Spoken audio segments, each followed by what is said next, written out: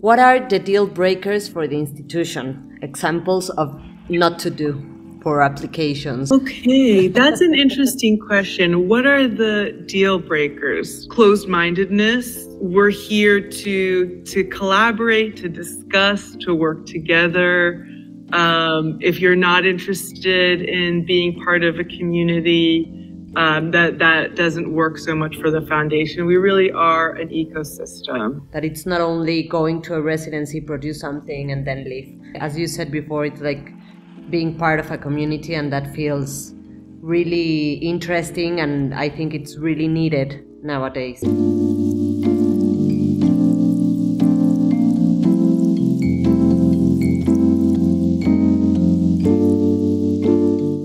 Hello, good morning everybody. My name is Andrea Bustillos. I'm the curatorial director of Ayarkut, and as you already know, we are here with Anna Evtigina, and this time with Jazia Hammoudi for our next edition of Pages, where Jazia is going to tell us a lot about ONX Foundation and the residency programs and ONX Studios. Without any further comment, I give you the word, Anna, and maybe you can introduce us to Jazia. Hello, everyone.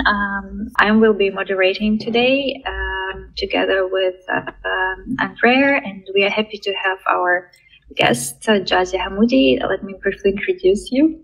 And it is our pleasure to have you here today. Jazia has a very diverse background, and right now she's the deputy director of Onassis' ONX Studio in New York. This is an extended reality accelerator in New York City, and she specializes in contemporary art and immersive technologies and holds degrees in art history and museum studies. Before joining ONX, Jazia served also as studio manager for Jakob Kudsk Steensen, and she brought projects to major festivals such as SXSW and the Venice Biennale, and some great venues such as Serpentine Galleries. She also did curatorial work at Cortland Institute and of Art and Barbican Center in London. So also on the side, Jazia leads art and architecture tours in her native Morocco. Very excited to have you, and we prepared some questions to learn more about your work and about the foundation's work. I think the first thing I paid attention to is that Onassis' foundation is focused on people's and human potential, which resonates very much with me personally and with the programs that Ayarkut aims to bring to the artists in Mexico and in Latin America. So yeah, maybe we can ask you first about the history of their residency programs and the foundation and how they started programs in New York as well. And okay, yeah, absolutely. Well, first of all, Anna and Andrea, it's so nice to be with you today. Thank you for having me. I'm really happy to be speaking with you and your audience. So the Onassis Foundation's residencies, called AIR, A-I-R, were founded in 2019 in their current iteration, really to foster a global community of artists in the development of their work. So the residencies are really not product-oriented.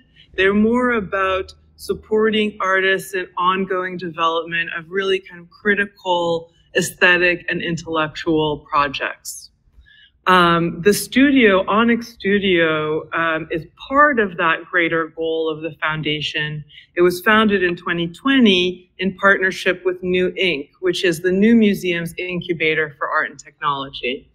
The studio's goal is to foster artists working in new media across genres to make really exciting work. And the idea is to support artists from the inception of their idea through to development and distribution. So our hope is to become a holistic hub for creative production. We're really not looking to get to gain anything besides the growth of a creative community and a feasible pipeline and sustainable pipeline for creative practice in contemporary arts today. Great to hear that. And I understand that also the residency program in Athens also is open for interdisciplinary artists. Is it open for everyone in the world, or how does it work usually?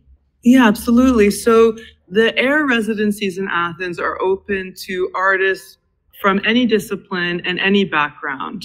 They normally last for 3 months, and you're supported by the foundation for travel and accommodations as well as research.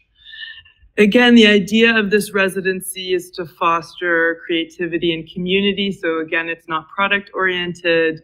And the goal is to help you really dig into and develop your ideas and your projects. And an important note to make is that at the end of the residency term, your relationship with Onassis is not over. All artists who have participated in the residencies are encouraged to remain in contact. We stay deeply connected with them. The studio spaces in both Athens and New York are always open to former participants to come back and work more. We always want to know what our artists are up to and how we can be supportive of them. So while the initial residency phase is 3 months long across a 10-month period, the relationship is ongoing. So while AIR in Athens is open to all media, ONX is really focused on new media here in New York. There is a deep relationship between the two programs in that we do receive here in New York many artists from the Athenian ecosystem who work in new media or who have new media elements in their practice. For artists who are not working in new media, we're still very happy to receive them in New York, but our work with them will be primarily curatorial or in the form of networking, because the space here is really set up for new media and immersive technology-based work. So, sorry, when you say the relation or it's going to be more curatorial, what do you mean? So for artists whose work we don't develop from a production standpoint here in New York, we share with them a great network of curators, of art spaces, of residencies. So we offer that kind of support, community building support. So even artists who are working in genres that we don't have the tools to build, there is another offering. Okay. But can they apply to the residency in New York? So if you are working out without technology, as we would consider it, it's really the Athenian residency that is that would be of interest to you. That's where that is the hub for really cross-genre work. If you have a new media practice, then you come to us in New York. Yeah, and it's quite. I think it's quite a unique program at the accelerator in New York, and it also has a membership model which is different from a regular residency. So maybe we could talk more about this membership, how it works. And also, is it for a certain time or is it open-ended? And yeah, absolutely. We're really lucky to be able to offer completely open-ended membership. The way that it works is that you as an artist apply with the project you would like to develop in the studio by acquainting yourself with our tools and our program, which can be found on our website, onyx.studio. And when accepted into the membership, you have 24/7 access indefinitely as long as it's useful to you. And the only thing that we ask is that you stay involved, you stay in touch. And those resources are free.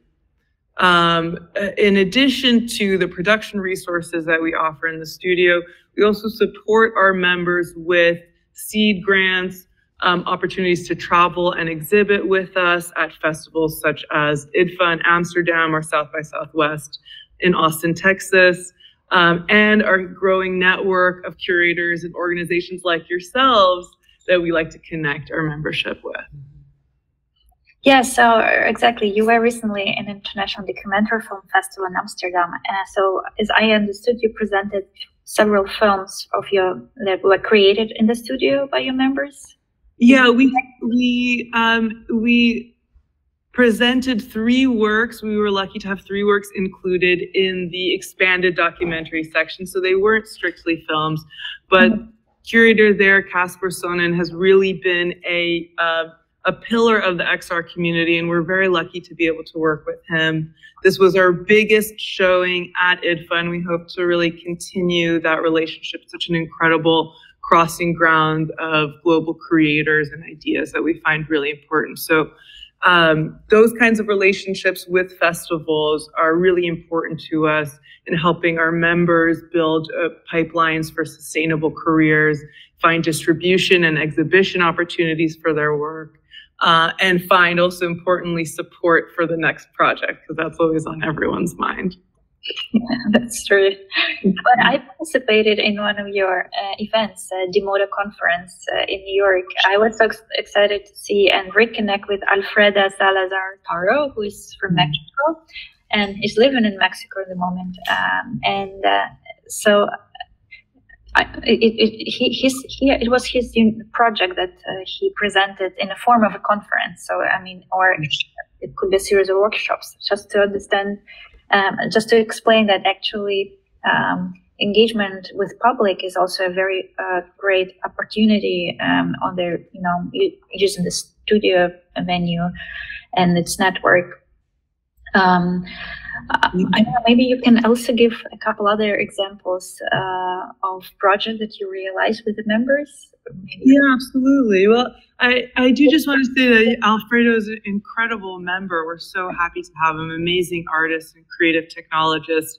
And he applied to the membership with a project that he wanted to develop at ONX, and then came to us with his incredible digital museum, Demoda, and said that he was looking for exhibition venues. It's a exhibition within a VR, so within a VR museum. This edition was curated by Christian Paul, who is at the Whitney. So we were so happy to be able to exhibit his work and open it up to the public. So we are a hybrid production and exhibition space, and we do hold programming regularly that is in partnership with our partner institutions, like NYU, Rhizome, New Ink, Games for Change, and Pioneer Works. And for our members, when we have a member who has this incredible museum, we're eager to be able to open that up to the public. We also, in saying that we collaborate with a lot of other institutions for our programming, currently we're about to participate in a theater festival called Under the Radar that's taking place across venues in New York City, including at Lincoln Center, at the Brooklyn Academy of Music, at Brick, which is also in Brooklyn, and several other the Invisible Dog Center as well. These great venues, and we're presenting a member's work called Bag of Worms for 4 days during the festival. So we're really lucky to have this very flexible hybrid space where we can serve members, on that entire end of what it means to have a creative career, from the production through to presentation. Another piece that we're very, very proud of is called Constantinopoliad by our member sister Sylvester. That is she's made a handmade book about the lost years of this Greek poet C.P. Cavafy.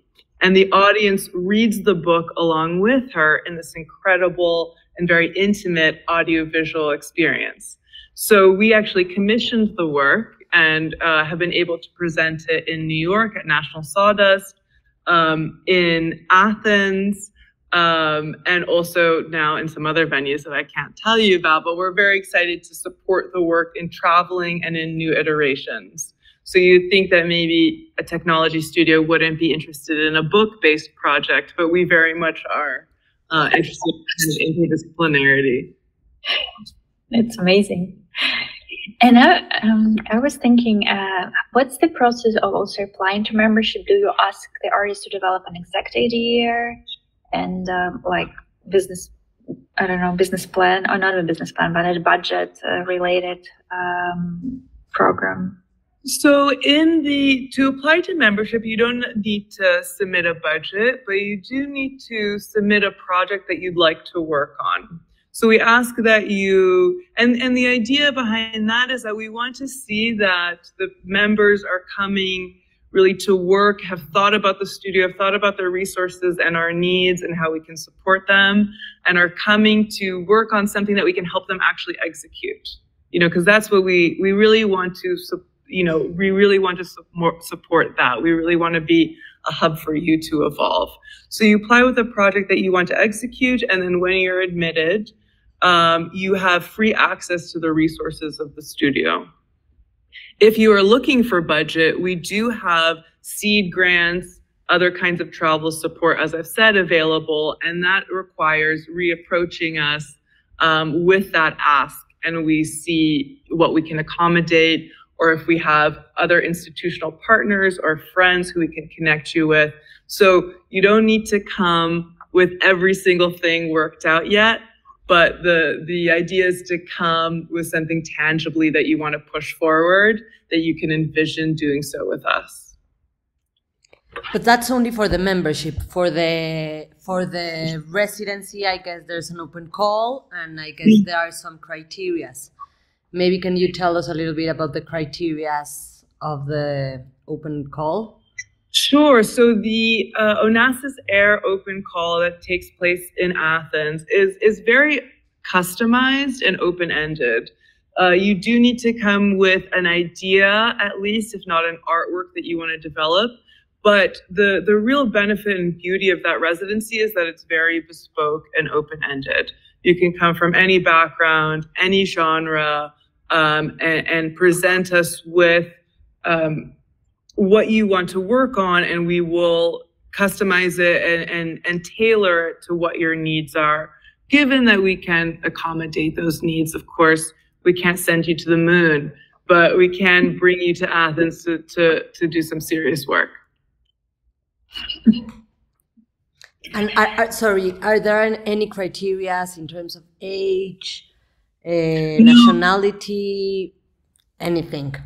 Nothing like that. No, open to everyone. That's very nice. Over 18. Oh, yeah. Okay. So with your parents, you have to be an adult, yes. But otherwise, it's really open to everyone. Okay, perfect.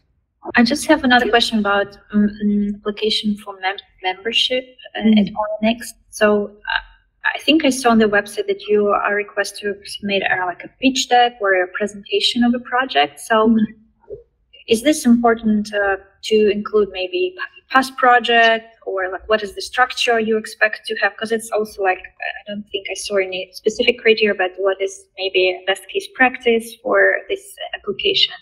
Mm-hmm. That's a good question. Yeah, so it is quite open-ended, but best practices really is that you submit your core idea and project description to the degree that you know it.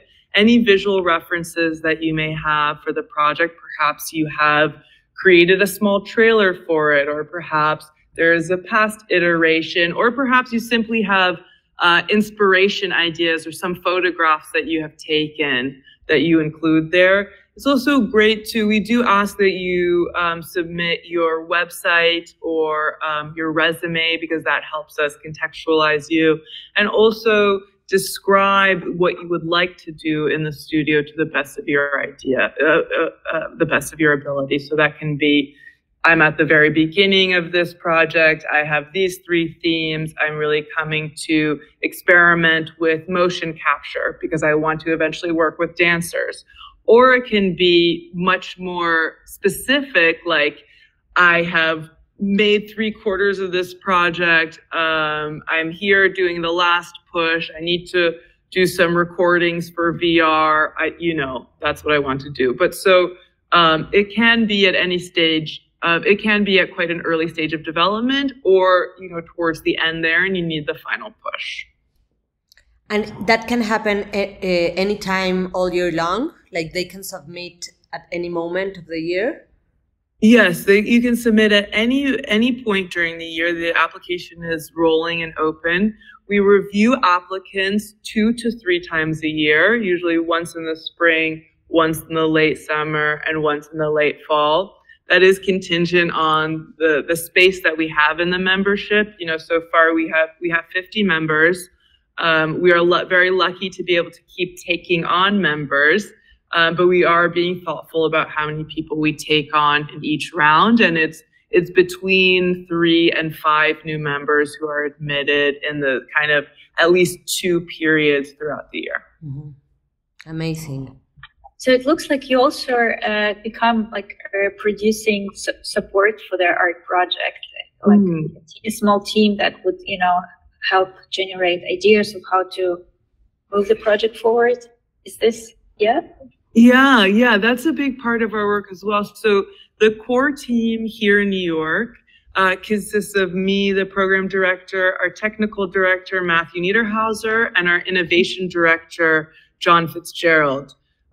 What's amazing about Matthew and John is that they're both artists themselves and longtime creative practitioners and producers. So we're able to give you a lot of curatorial support from my end, networking support and product development from my end, and then the really technological support and advice from Matthew and John. So the 3 of us try to make up the whole system and spend a lot of time with members serving the various needs that these kinds of multidisciplinary installations, immersive projects, films, etc. require.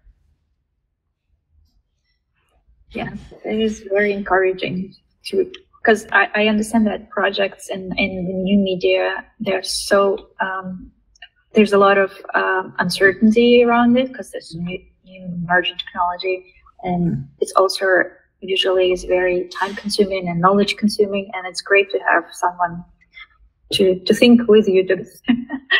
Absolutely, and we're very cognizant of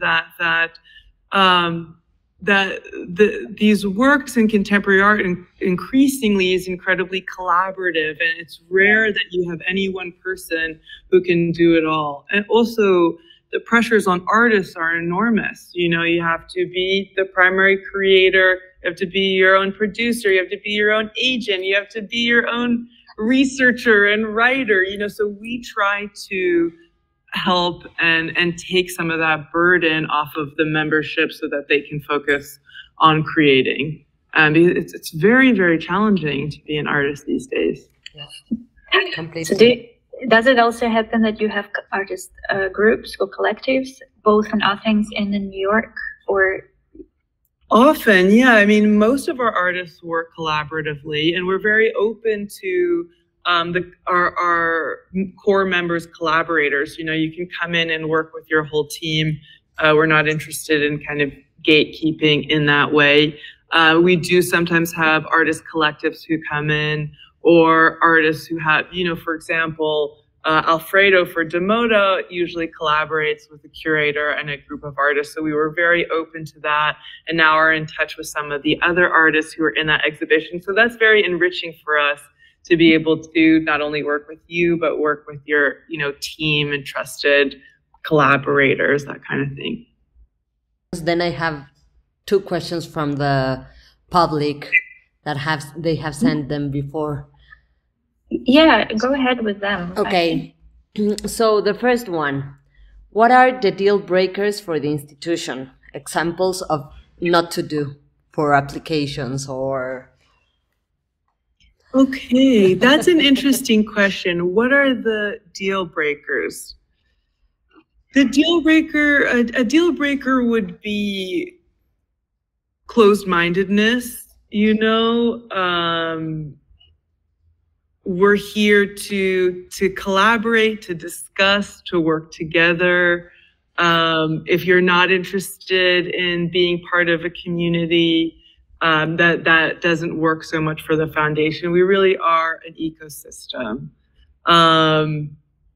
That, I would say, really is the only deal breaker. You know, of course, coming with prejudice, hatred is not acceptable to us. Of course, we all have our unconscious biases, but you have to be open to exploring even those when you join a community like ours. Absolutely. And the last one is a tip to have a successful application. Okay, so a lot of detail, I would say. Even if you are not completely sure of where your project is going, the more information you can provide, the better. So for example, if your project is, or your idea is still in early stages, tell us about what has inspired you, or the reading, or the travel, or the art that has fostered that idea. If there are people who you're working with or have worked with in the past, we want to know about that. Really giving us a sense of who you are and what you really want to do is very important. And that's okay if that changes. Amazing. I think I have one more question about alumni, like the people who were in residence in the past. Do you have special events for them, or how do they keep in touch with you? Yeah, so we check in with them very regularly. They are invited and welcome to all of our public programs, as well as some of our programming that's just for artists, for example, workshops on a new technology or a new technique. They are also always considered for future exhibitions and programming. It really is, it's a big part of our mandate and work to stay in touch with them. They also sometimes end up as part of our exhibitions, like the foundation has a big outdoor digital exhibition called Plasmata that sometimes former fellows are considered for. We're also always here to support our former alumni in finding new residencies and opportunities through our network. So we spend a lot of time writing letters of recommendation, connecting you with your next institution for your next evolution, that kind of thing. That's really amazing. Valuable. Yeah, yes. Very valuable. Yes, completely. I think that's something very important, like also for artists that apply to know that what you said before, that it's not only going to a residency, produce something and then leave, you know, like it's, as you said before, it's like being part of a community, and that feels really interesting, and I think it's really needed nowadays. So I think that's really nice. Yeah, we're really not a factory. We're really working as an ecosystem, and our artists are essential community members. We love being in touch with them. Amazing. Thank you very much for sharing all these great inspirational ideas and your approaches. I guess even not only artists but other residencies can learn new things and think about changing approaches, making more open-ended maybe, which is I think still rare. Well, hopefully the Latin American artists will be interested in applying to some of their new programs. Yes. Yes, please do. The next open call for AIR will come out in the spring, I believe in March. And of course, if you are interested in ONX or working in new media specifically, that's always open. So just go to our website, onx.studio, and you'll see the application link there. Amazing. Thank you very much, Jazia. Thank you very much, Anna. Yes. Thank you, Andrea, for hosting. And I think also Ayarkut.com page also will have information about Onassis open call and ONX Studio. So yeah, that will be available for everyone. Wonderful. I hope to see a flood of new applications. That would be great. I hope so, yes. Yeah.